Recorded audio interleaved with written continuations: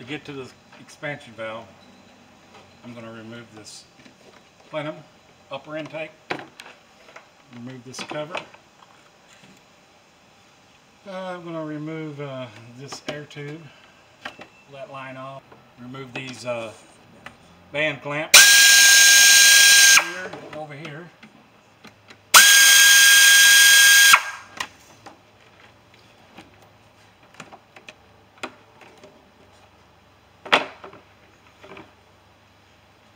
Remove this evap line. You just push this yellow tab in, remove it.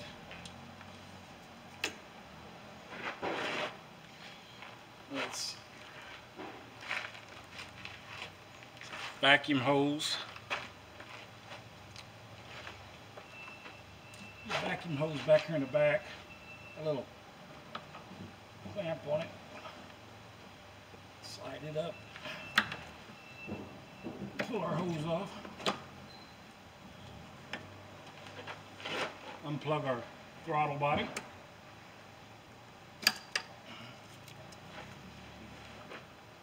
Remove a 8mm back here on this bracket.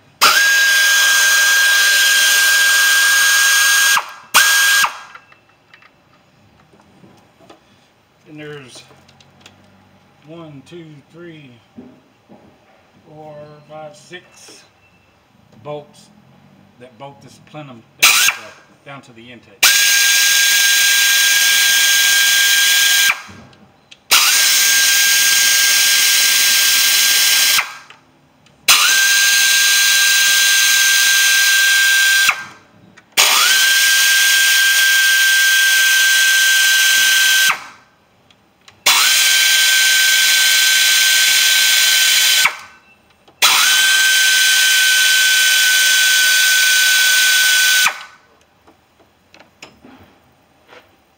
Now there's going to be another little rubber hose here going down to the valve cover.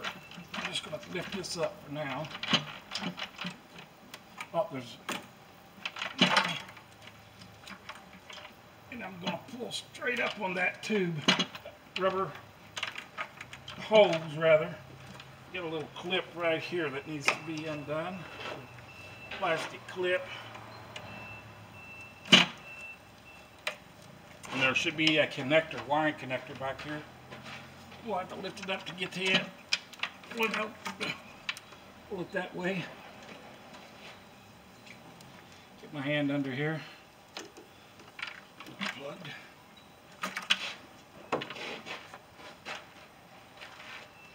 Okay, so that expansion valve sits right back here at the firewall.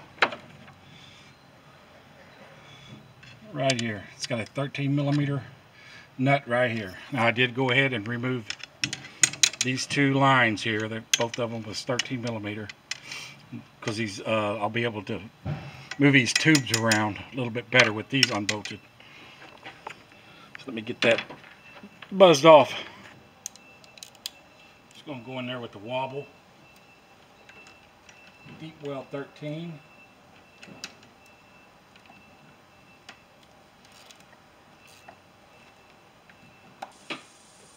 Okay, got them lines pulled out of the way.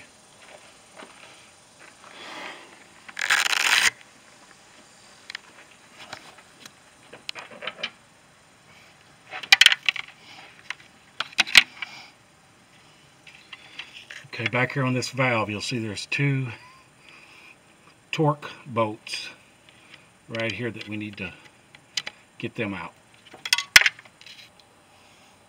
That is a T25 Torx. I'm just using a wobble and extension on them too.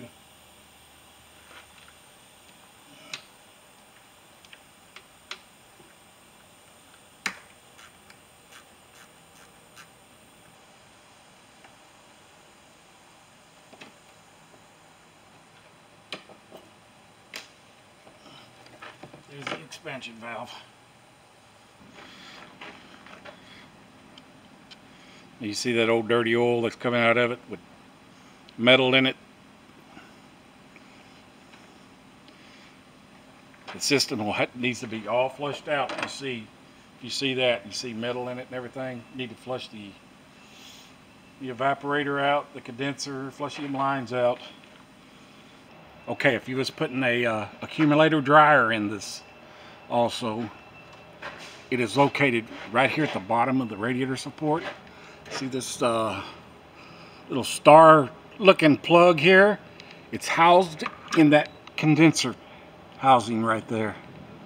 That's where it's at. I've done installed this one. Didn't get a chance to film it, but see if I can kind of explain it. That's the accumulator dryer. It goes up inside that housing.